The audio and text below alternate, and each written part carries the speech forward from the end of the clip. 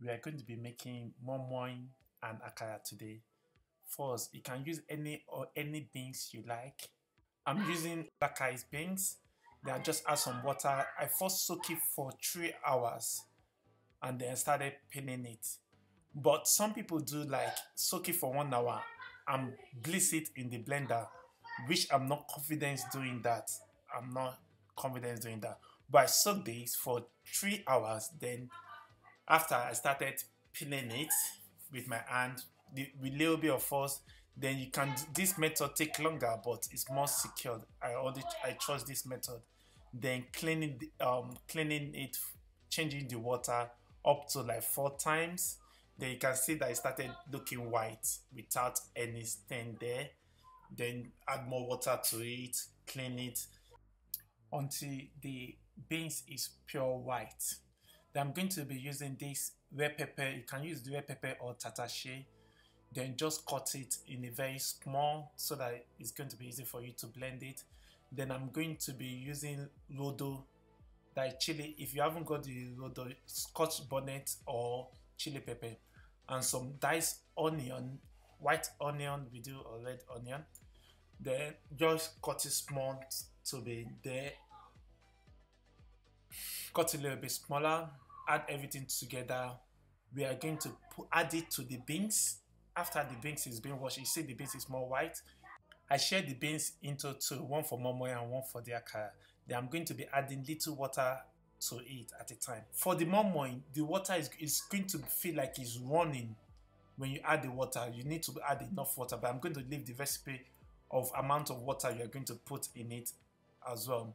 Then after then, I'm going to add the salt to it, the nutmeg, then the crayfish. The crayfish give it a very nice flavor. That is the key of moi moi. Then I'm going to add the vegetable oil. That's give it like nice, good, shiny things. Any bouillon we do, but in this case, I was using beef bouillon to give it because I haven't got like a meat. Like some people put some like a small piece of meat, but I haven't got that in it. I just use the beef bouillon. Then just mix it to make it look smooth. Then I need to be portioning now. Things container that I'll put in there, I'll portion it. But I made a mistake. I supposed to put oil on the tin foil for the moi moi to come out, but I did forget to put it. But if you are doing it, remember to put the oil in it. Then I got a hard boiled egg. I cut it into like 4. Then I'm adding hard boiled egg. You can use any meat or fish, but in this case, I'm using microwave fish. Then I'm covering it with cling film just to not just the water, any water get into it. Then I first put water in the container and some of the tin foil as well, void paper.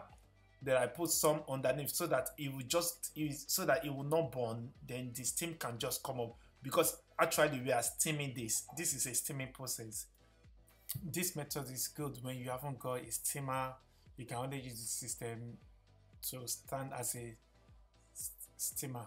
The cooking process can take up to 45 minutes and 1 hour 30 minutes, mostly because different sizes and different shape. I think it's all done, but you can check it. You can see that it's all formed together. Then that is it. It's looking good. Then for the akara, it's the same method of way of blending, but I put less water compared to the moi moi because the akara is so easy. Then the akara, you only add the salt to it at the end when you're about to fry it. I only add salt to it, nothing else.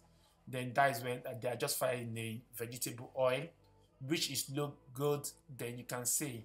Then the akara has a you have to make it not too running at all to be able to look good, to be able to form. Otherwise, if you add the salt early, it's going to split it.